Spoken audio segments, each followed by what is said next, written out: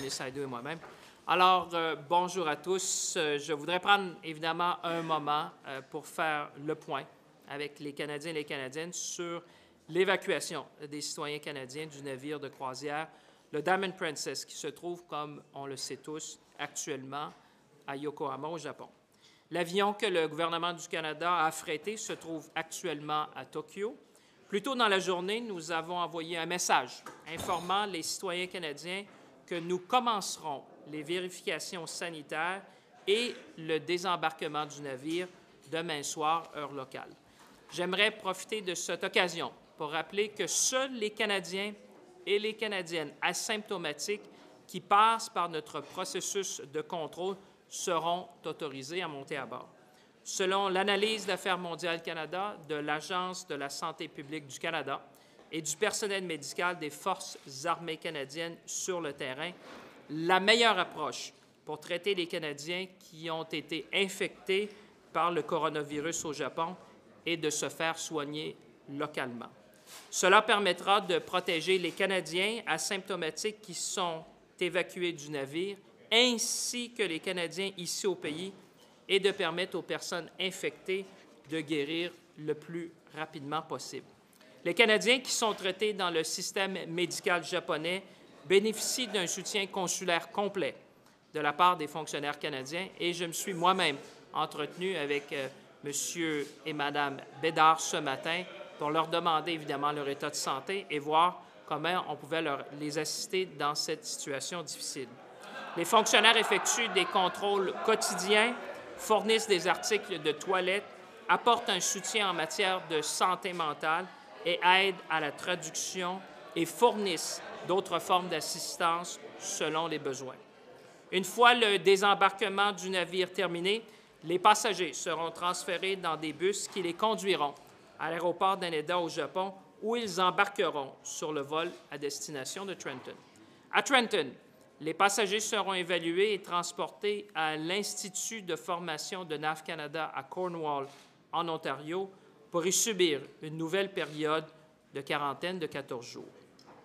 Les Canadiens qui souhaitent revenir au Canada par des moyens commerciaux seront soumis à la loi sur la quarantaine à leur retour, conformément à une décision qui sera prise par l'Agence de la santé publique du Canada. Il y a présentement, Mesdames et Messieurs, 256 Canadiens à bord du navire de croisière, le Diamond Princess. Sur ce nombre, nous savons que 47 Canadiens et Canadiennes ont été testés positifs pour le coronavirus. Nous confirmerons le nombre définitif de Canadiens à bord du vol d'évacuation lorsque l'avion aura bien évidemment décollé. So let me say a few words to Canadians with Minister Hajdu who are watching us on an update on the coronavirus and the situation on the Diamond Princess in Japan. I wanted to take a moment to provide the Canadians who are watching us with an update on the evacuation plan of Canadian citizens from the Diamond Princess cruise ship, which is currently on the coast of Yokohama in Japan. The aircraft the Government of Canada has chartered is currently in Tokyo. Earlier today, we sent a message informing Canadian citizens that we will begin pre-flight screening and disembarkation tomorrow evening, local time.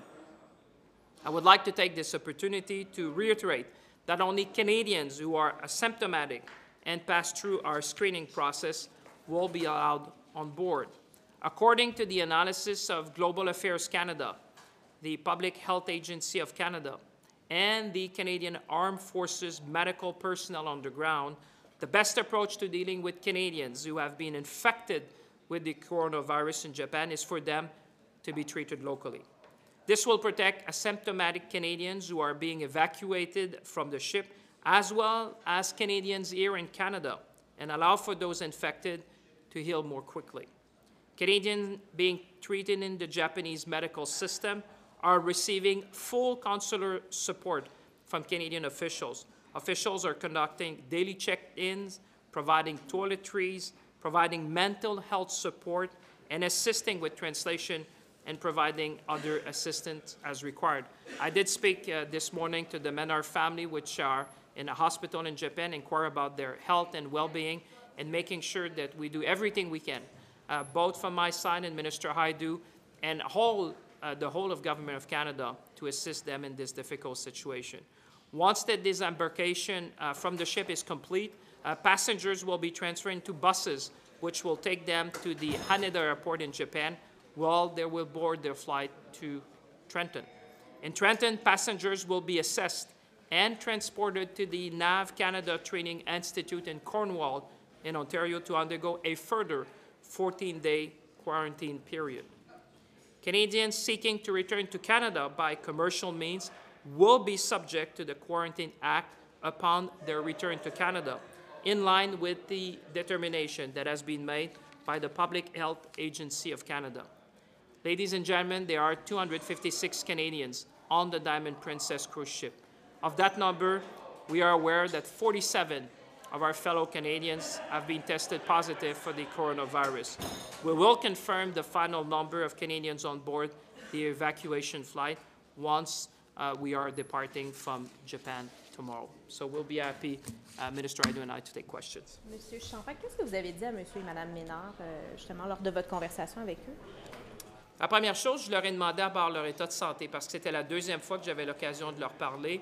Je leur ai dit qu'évidemment, on faisait l'ensemble de ce qu'on pouvait pour les aider. Je leur ai dit que sur une base plus personnelle, je les considérais comme si c'était des parents, des amis de la famille. Alors, je les ai assurés que le gouvernement du Canada, avec notre personnel consulaire, avec les gens de l'Agence canadienne de santé, avec les gens des forces canadiennes qui sont sur place, avec les gens de la Croix-Rouge, parce que j'ai parlé aussi de la Croix-Rouge canadienne, pour leur demander aussi de fournir de l'assistance aux Canadiens sur place, que l'on offrait l'ensemble des services qu'on pouvait offrir, mais ma première priorité, c'était vraiment de les écouter, de m'assurer de leur offrir un peu de réconfort dans une période difficile. Et j'entends parler évidemment d'autres familles qui sont sur place dans le système médical japonais dans les prochains jours. Eux avaient soumis l'hypothèse d'affréter 2 avions, un pour les Canadiens qui sont malades, puis un pour ceux qui ne sont pas malades. Est-ce que c'est une option qui a été considérée? Pourquoi elle a été rejetée? C'est sur la base de l'avis médical qu'on a reçu, autant du côté canadien qu'américain, sur la meilleure façon de traiter les gens qui auraient contracté ou qui ont testé positif pour le virus, de mettre ces gens-là dans un espace clos avec un équipage, avec des gens qui risqueraient d'être contaminés. Les avis qu'on a reçus des experts en santé publique nous disent que ce n'est pas la meilleure façon de traiter ces gens-là. La meilleure façon de traiter ces gens-là, c'est évidemment de les traiter localement avec le système de santé, de les accompagner dans ce traitement-là, mais ce n'est certainement pas de les mettre dans un espace clos comme un avion pendant 10 à 12 heures. Dans le cas du vol américain, comme vous avez su, moi, je peux vous expliquer exactement ce qui s'est passé. Les autorités américaines avaient d'abord fait un premier échantillonnage. C'est quand les gens sont arrivés à l'aéroport, il y a certains de ces gens-là qui ont testé ou des résultats qui n'étaient pas disponibles à l'époque. On s'est rendu compte au moment de l'embarquement. Il y a une décision qui s'est prise, mais je peux vous dire que tout le monde est d'accord au niveau de la santé publique que ce n'est pas souhaitable d'avoir soit des gens qui ont testé positif avec des gens qui ont testé non positifs, que ce soit l'équipage, que ce soit ces gens-là. Notre responsabilité comme gouvernement, c'est de protéger la santé et la sécurité de tous les Canadiens, évidemment de l'équipage, de ceux qui seront à bord avec eux. La meilleure façon de les traiter sur la base de l'avis de Mme Tam, qui est l'experte en chef, j'allais dire, en matière de santé publique au Canada, de la ministre, évidemment, c'est de s'assurer qu'on leur donne tout le traitement nécessaire, toute l'attention nécessaire dans le système médical présentement au Japon. We've been talking to the Yerrick's family. Greg has coronavirus. He's in a treatment center in Japan. I mean, he wants to come back and be treated in Canada. What would you say to them? Well, what I can say, and Minister Hajdu, I'm sure will want to add to that, based on the expert advice we've received, both from the Canadian side, and as you know, we're coordinating with our colleagues in the United States and other Five Eyes countries, the determination has been made from a public health perspective that it would be better for them to be treated locally with local expertise in Japan. You would appreciate that putting people on a plane for more than 10 hours in a closed space, that would not be in the best interest either of these individuals or even the crew. Our duty of care to everyone which is dealing with this emergency situation is to ensure the health and safety of all Canadians. So I can assure you, based on discussions we had, and I'm aware of discussion with the U.S. authorities as well, everyone agrees that the best way is for these people to be treated locally so that they can heal more quickly, as opposed to bring them in a closed space and having other risks to other people who might be on board. Well, I think to add to that, I mean, people's conditions can deteriorate hour from hour, and so, you know, although we of course have medical professionals on the plane to support passengers should they become symptomatic, you know, the risk to an individual who is sick with the coronavirus, who is in a hospital with the coronavirus, you know, can be exacerbated by long travel, by stressful travel, and may not get the kind of care they need should their situation deteriorate during that trip. But to Minister Champagne's point, you know, while we work to protect the health of Canadians that are abroad, we also have a responsibility to protect the health of Canadians who are here. And so to transport a large number of people in the most efficient, safe way to reduce the risk of continued spread of the disease within Canadian borders, countries agree that it's best to care for people that have contracted the virus in the country in which they find themselves.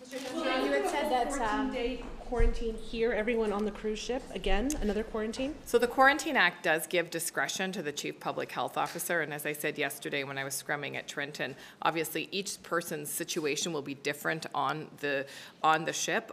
Obviously we have the ability to quarantine people up to 14 days, but if they have tested negative, which I understand Japan is testing everyone before they are to be released off the ship, if they have not been in close contact with someone who has the coronavirus, if they don't show symptoms, and you know, if over a number of days in the quarantine, the public health officer has the capacity to determine under her care whether or not they need to complete the full 14 days, and certainly we'll be working closely with her to understand who falls into those categories. Mr. Champagne, you gave us a plan today, I guess, of what's going to happen tomorrow, but do the passengers on that side know about this, and when did they know about it? Because we're getting a lot of them telling us, we don't know when we're leaving, we haven't had clear direction here. Well, it depends on the time zone you're talking about. I mean, we're in contact. We have a number of, we have a team of about 20 to 25 people in Tokyo, which is dealing with this emergency. We have a standing rapid deployment team. We have 2 teams on the ground dealing with that. We are communicating. There's different ways to communicate with them. We have an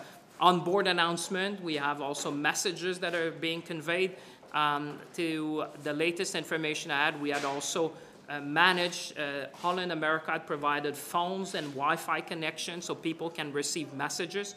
So we are really talking to each and every passengers the best way we can. Some like to be contacted in different ways. So we're trying to accommodate every possible request we have, making sure that people are aware, obviously, of the disembarkation plan that there is in place, and that they can contact us with additional questions. But what I can say to Canadians watching us and those who have family members, we will start the process of disembarkation and boarding tomorrow evening local time to make sure that Canadians will be brought back home in Trenton. The U.S. had a plane out on Sunday, so are we behind the ball here?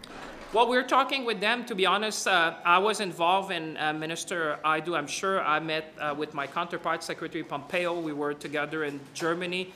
It's very much a joint effort. CDC, people from the Center for Disease Control in the United States, and the Canadian Public Health Agency have been in touch with Japanese authorities.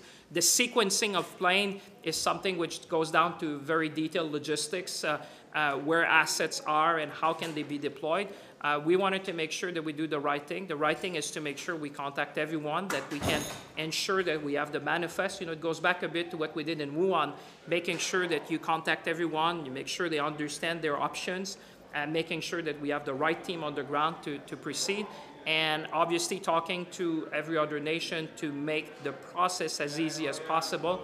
That's what we're dealing with. And as you know, we have 47 people which are going to be remaining in Japan. So not only we're obviously dealing with Minister Hajdu about the repatriation, but we're also dealing with a lot of consular assistance on the ground for those who are going to remain in the Japanese land. Juste en français là-dessus, M. Champagne, est-ce qu'on aurait pu faire ça plus rapidement? Est-ce qu'il aurait été possible de les ramener plus rapidement? Ce que je peux vous dire là-dessus, c'est qu'on a été, dès le départ, avec les autorités américaines, ceux de ce qu'on appelle le Center for Disease Control aux États-Unis, l'équipe de l'Agence de santé publique du Canada, on a déployé ces équipes-là en même temps au Japon pour parler avec les autorités japonaises pour déterminer le meilleur plan pour assurer la santé et sécurité, évidemment, des gens qui sont à bord, comment on pouvait faire le transport. La séquence des vols, je vous dirais, c'est une question de logistique, dépendamment où les avions se trouvent au moment où on doit les déployer. Mais ce que je peux assurer les Canadiens et les Canadiens qui nous regardent aujourd'hui, c'est qu'on est vraiment en coordination avec les autres pays. C'est vraiment le Canada et les États-Unis qui ont pris le devant pour déterminer les meilleures actions à prendre avec les autorités japonaises et de s'assurer aussi que ça se fasse dans un contexte où on assure, la ministre l'a dit plus tôt, la santé et sécurité de tous, c'est-à-dire les gens qui sont sur place, les gens qui veulent être évacués, et aussi de continuer à offrir l'aide consulaire aux 47 Canadiens et Canadiennes qui sont hospitalisés. Donc, il y a une partie, c'est le rapatriement, je dirais, des gens qui veulent revenir. Il y a une autre partie, évidemment, de notre opération qui est de s'assurer qu'on offre des services consulaires de premier choix, je dirais, qui sont même personnalisés, parce que les familles nous ont fait état de différentes choses qu'ils voulaient. Il y en a que c'est le Wi-Fi, il y en a que c'est de la traduction, il y en a que c'est au niveau de du menu. Donc, on essaie vraiment de s'ajuster avec les demandes de tous et chacun pour leur donner le meilleur service consulaire qu'on peut. Minister, on Trenton, you were talking about that just a moment ago. On Friday, I believe we hit the 2-week mark in terms of the first bunch of people under quarantine. How is that going to work on Friday? Do they get bussed out? Do they just walk out the door? Is there a process in place as to how that's going to work? So we're making arrangements to get them to the next stage of their journey, and each case will be different, obviously, depending on where they're going, but they'll be responsible for finding their way from Ontario back to wherever the provinces that they live. We'll be supporting them, though, to make those arrangements, and all of that work is happening right now. So, yes, we'll be making sure that they have an appropriate pathway back to their home residence. Merci. Merci. Sorry.